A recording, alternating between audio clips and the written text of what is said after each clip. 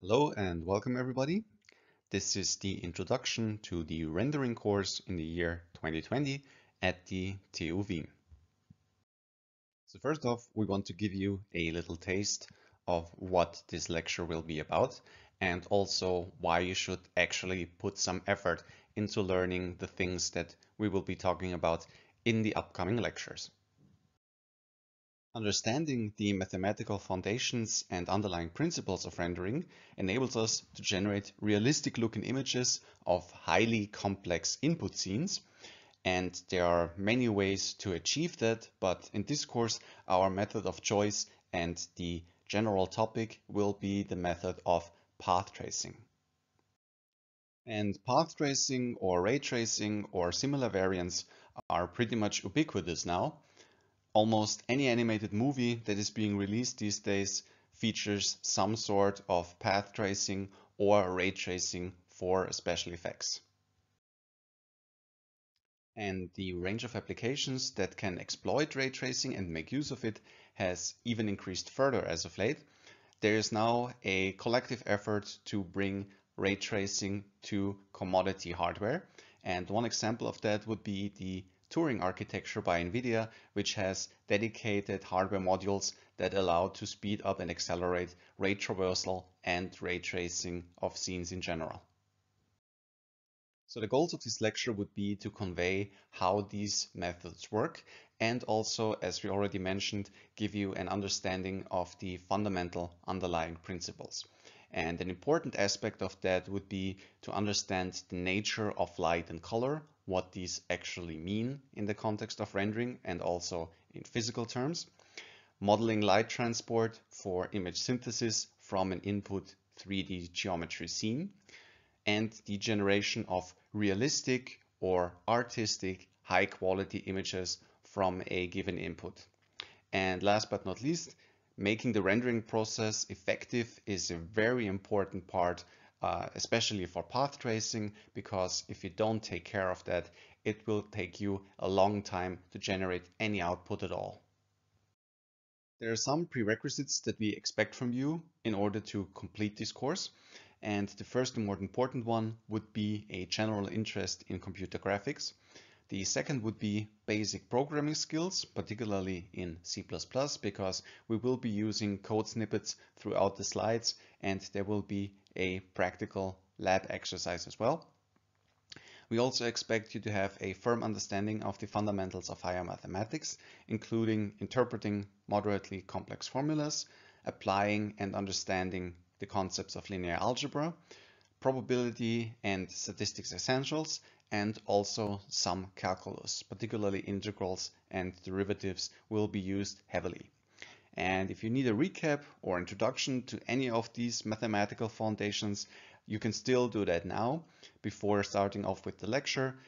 What should help should be the early chapters of the recommended course book, or if you need a more didactic approach and something that is more visual, you might consider checking out 3 Blue, 1 Brown as a series on linear algebra and calculus.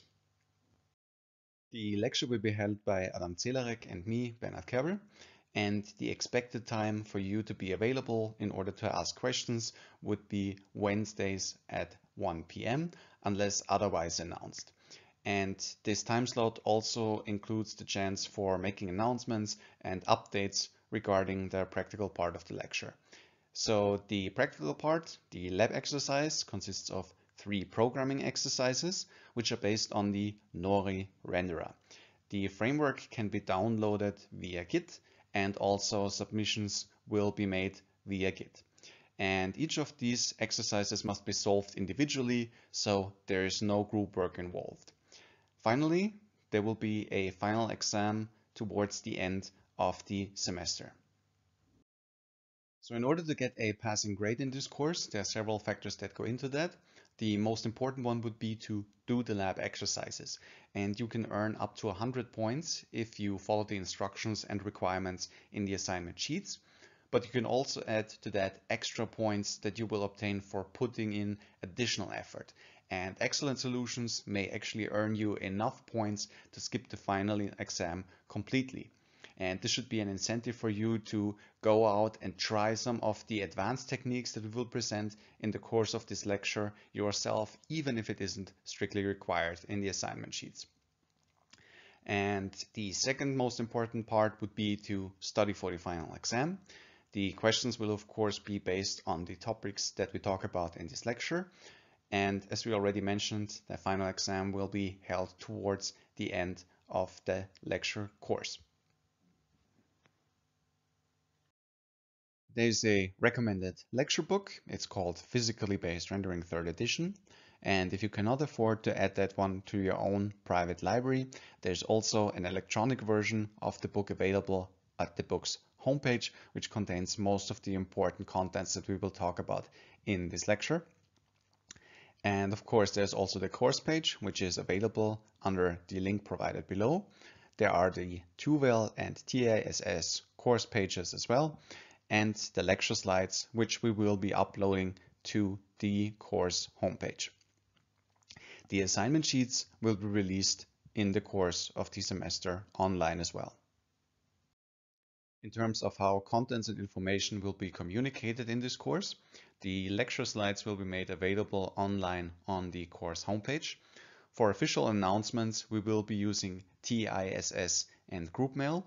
For discussion topics of the lecture contents, we recommend that you actually use the TUVEL platform. If you find any mistakes, issues, or there are special actions required for you, for instance, any issues with your GitLab account or similar, please do not hesitate to contact us via direct mail. For submissions and testing, we use a GitLab that is hosted on the link given on the bottom of this slide. Regarding what you should and should not communicate, here are some examples of good and bad ideas.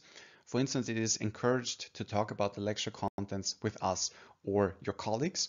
Also, it is highly encouraged to ask general questions on TUVEL, as well as writing us mails if you find any mistakes or errors in the course material so that we can provide updates. In special cases, it is also okay for you to send us your code, but only if you don't find any other means of getting to the bottom of an error that you keep seeing.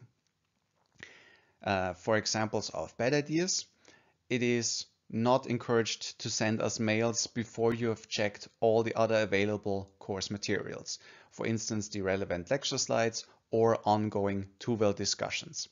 Also, it is a very bad idea to actually share your code with your colleagues, because if we find that there are similarities within the submissions between 2 or more people, we will do very detailed plagiarism checks towards the end of the semester to make sure that code is not simply copied between participants.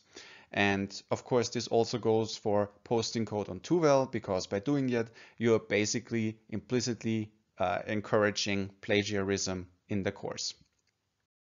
If you need to contact us personally, please do not hesitate to do so. And if you do, please use the official TUVEN mailing addresses that are provided for you here on this slide.